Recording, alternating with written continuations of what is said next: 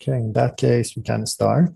Last session, we covered up until this point, which was the idea is to replace all of your pooling layers with convolutions with different strides. And the idea was that, is it actually doable? The answer is yes, you can do that. You can replace your pooling layers with convolutions. The other question is, are you actually gonna lose accuracy doing so? And the answer is no. Sometimes it helps, sometimes it hurts a little bit, but it's as good as putting a pooling layer.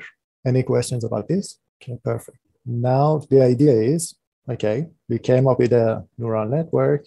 Now let's try to visualize it and see what the neural network is thinking about and try to use the methods that we learned up until this point. And the paper actually did that, but there is a catch. The visualizations that came out of the deconvnet process didn't look that much good.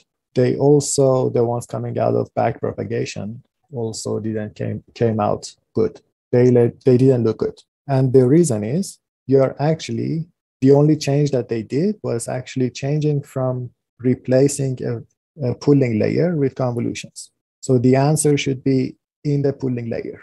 Maybe there is something special about pooling layer. And the answer is yes, indeed.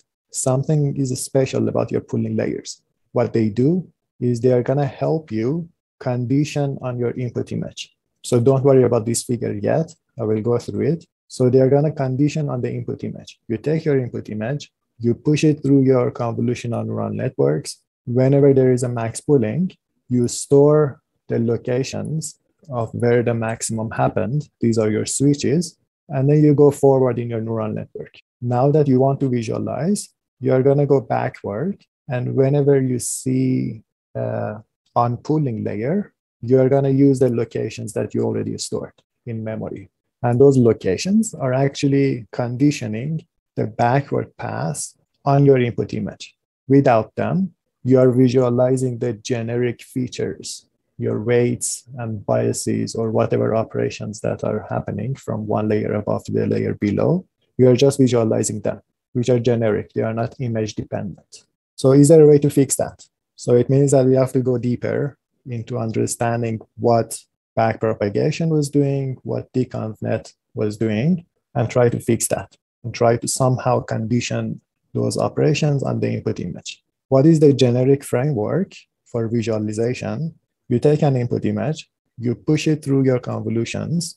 In the end, you're going to end up with a feature map.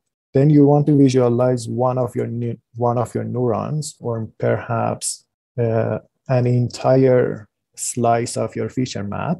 Whatever that you want to visualize, you keep the same value.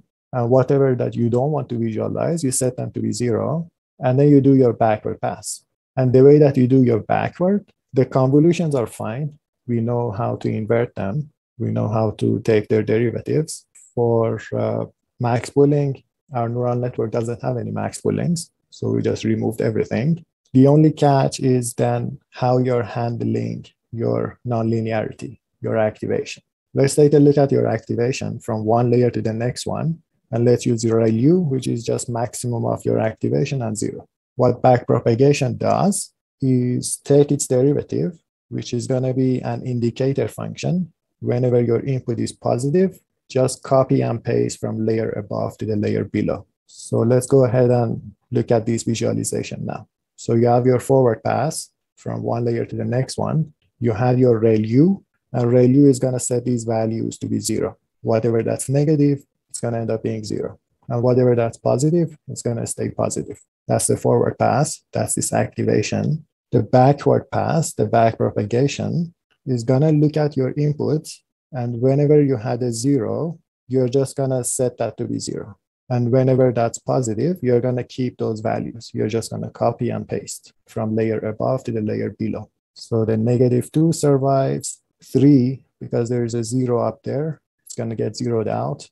-1 survives. 6 survives. -3 and 1, they're going to disappear. They're going to end up being 0 after this operation. So that's what backpropagation doing. Deconvnet was actually looking at the input from layer above and going to the layer below and then having an indicator function based on that, based on your input. Actually, you can think of it based on your output. Let's see how it is processing things. You still have these derivatives or these feature maps from layer above. These are your R's. Now you want to go backward. Whenever these are negative, you're just going to zero them out. The other ones, you're just going to copy and paste. Okay, so far so good. But none of these visualizations are going to work for when you removed all of your switches and all of your max poolings. So it's not going to be conditioned on your image.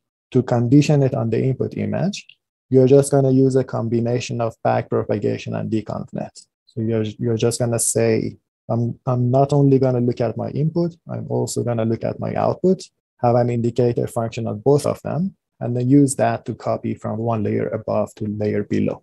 And that's exactly what's happening here. These are all going to get zeroed out. Some of them are based on your input, the red ones. Some of them are based on your output. And then the rest of them, you're just going to copy. 6 and 3, you're going to copy. And this way, you are conditioning on your input image because it depends on these activities that are a result of your forward propagation.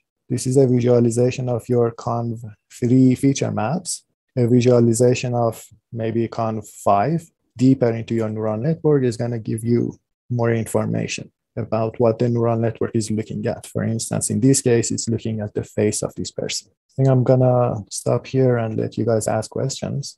Are there any? So was everything clear? Okay. So I want you guys to remember this, guided backpropagation. We are going to refer to this later on.